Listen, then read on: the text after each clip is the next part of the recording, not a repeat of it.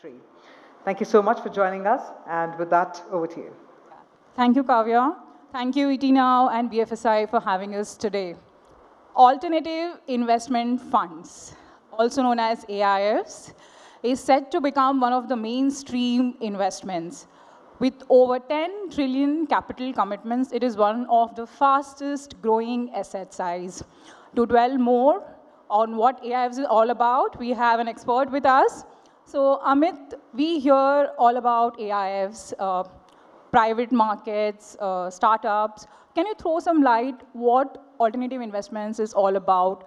And India, if you see, has always been inclined towards traditional mode of investing. Even if we were talking about technology since morning, I've been going through sessions. It was about savings, lending, investing in mutual fund. This seems to be set aside, and we now see the new generation inclined towards investing in alternate. There has been a change in landscape. Can you throw some light what has led to the change in interest and what new investors can see in this?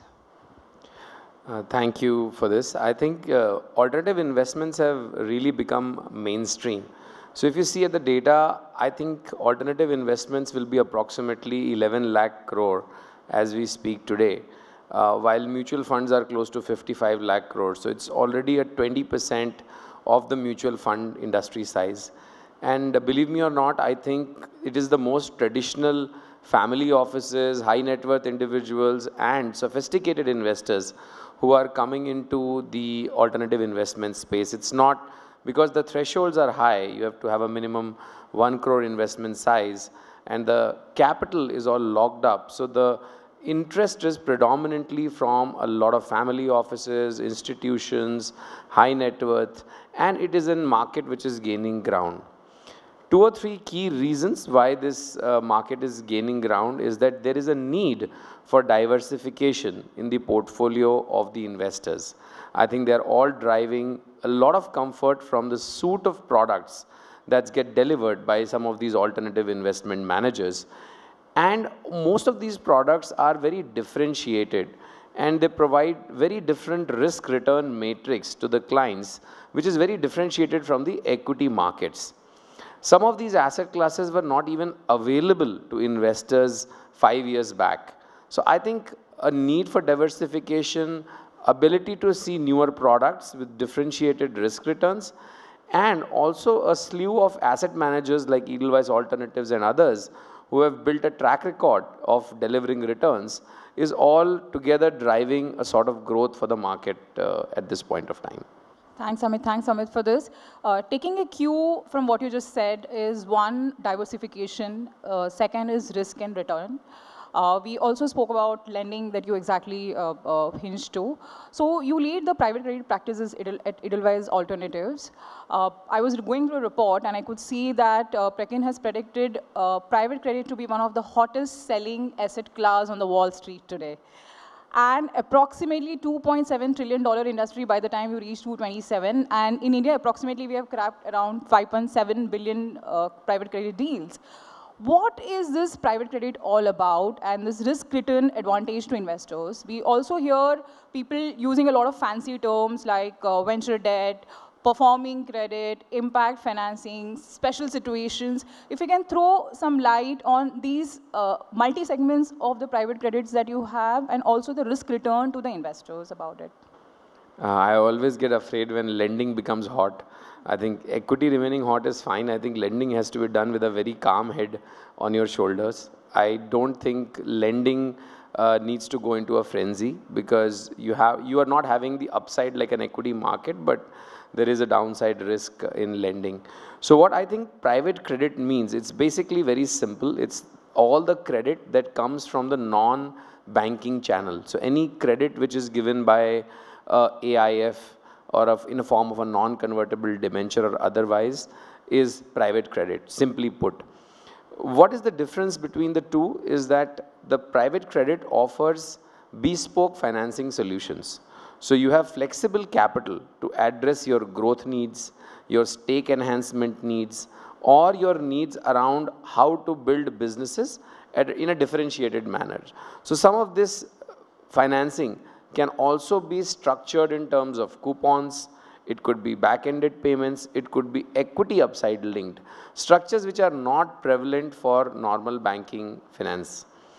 Globally, after the GFC and in India after last 5-7 years, we have seen the regulations grow where banks are doing predominantly very vanilla working capital lending and lending which is very simple and very, what I should say, going in a straight jacket fashion, while private credit can provide, as I said, bespoke financing solutions. So some of the few nice names that you talked about, venture debt, performing credit, special situation, are all basically at some level lending. Now in venture debt, the lending could be to companies which are in the venture capital region. So they have received venture capital funding, but they don't want to dilute more at this point of time. So they may raise debt for their immediate cash needs and will be willing to provide a coupon and an equity upside to the venture debt client. So that's one segment. And that market allows them to raise financing if there is, let's say, a funding winter, or they are expecting a down round, but they believe that that can happen. So that's one category. Performing credit is a category where you lend to companies who are doing, let's say, a private equity buyout or a stake enhancement, where again, you could have some equity linked upside in those structures. But that is happening more in the traditional companies, which is, let's say, the manufacturing companies or the, let's say, infrastructure assets. So it is a lot more differentiated than the venture debt. There's another category, special situation finance, where you are funding companies which are coming out or turning around the corner. So this is all risk return spectrum. So you could have private credit at 12-14%, you could have it at 14 to 16%, or you could have 18% plus, depending on what's the structure and the upside there. Thanks, Amit. We have a lot of BFSI sector community with us. Can you help us understand whether private credit can help support this community or a startup community? And how is the yield different from a bank lending transaction? So I think the private credit is what bank lending is not. These are literally mutually exclusive areas. And I think the assistance which the industry can expect is to, if they want to grow faster than the Hindu growth rate, or if they are basically wanting to compound or set up new ambitious projects where they want to put in equity and are looking to raise debt, private credit can come and help that. In startup case, because there are hardly any asset and many of those startups might be loss making or might need some runway in terms of cash burn also, they may not fit into the normal banking channel, which is where a venture debt fund could come in and help them. So they have both the options of raising equity, or they have the option of raising venture debt. So that's how the startups can get helped. The manufacturing companies can get helped because, let's say, a company wants to utilize its current internal accruals for its growth prospects and wants a more back-ended structured in terms of repayment, they could get the same from a private credit fund. Or if somebody is acquiring a company, let's say he's buying out a new company or doing a M&A, then also he can use some of this flexible capital for his use. Thanks, Amit. How do you see, while we spoke about 11 lakh crore as the amount that you quoted, do you see it is the increase in investor base, or you see the same bunch of investor, or it's a very concentrated investor community increasing the size or allocation towards investments across alternative investment space?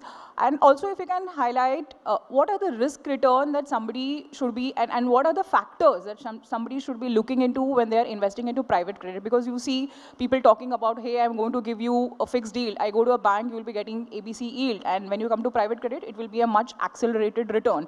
But people fail to understand is a higher yield is always higher risk. It comes with its own package. If you can throw some light on what an investor should be looking into a private credit, and what are the factors somebody should consider when they are considering a private credit product? Oh, that's a long question. I'll just break it into two parts. One is what is the investor base and how is it expanding? And second is what risks should investor be aware of when he's investing into the private markets? I think the investor base is steadily growing. And in fact, we have not even seen the advent of insurance or pension companies coming into this. Like our pension fund does not invest into alternatives, though some of our pension funds are the third largest in the world. And globally, we see all the pension funds from all over the globe coming and investing in alternatives into India, whether they are Canadian pensions or US pensions. And we have raised a lot of capital from those pension funds. But Indian pensions are slowly warming up to the alternatives idea. And they are currently now focused on InvITs and REITs, which are also a form of sort of alternate investments. So the investor base is huge and it is growing. The family offices are getting sophisticated, so they are looking at newer products and are becoming more agile to the opportunity set that is in front of them. And individual investors are also, who are high net worth and are discerning, are looking at some of these products through wealth managers. So I think the industry is growing at a pace, and that is why you have seen almost a 2 lakh crore addition. Like we were 4.5 lakh crores in March 21. It was 6.5 the next year, 8.5 the next year, and this year it is 11.5 lakh crores. It's almost a 35% growth over the last 3 years. So the investor base is expanding, and as the investors get more comfortable with the delivered track record. See, as I always say in asset management, it's the trust in the asset manager, the transparency on data, and the track record of the asset manager. So all of that, as it gets built, the investors will become more and more comfortable, and therefore the industry size will keep growing. As far as the risks are concerned, I think clearly investors are giving away liquidity. So I think that is one very big thing which investors have to keep in mind. These are illiquid products. A lot of them are illiquid in nature, and you can't redeem those products like a mutual fund at T+2. So you are giving away liquidity, but you are getting higher yields in respect of that liquidity. So that is one risk which they should be very clearly aware of.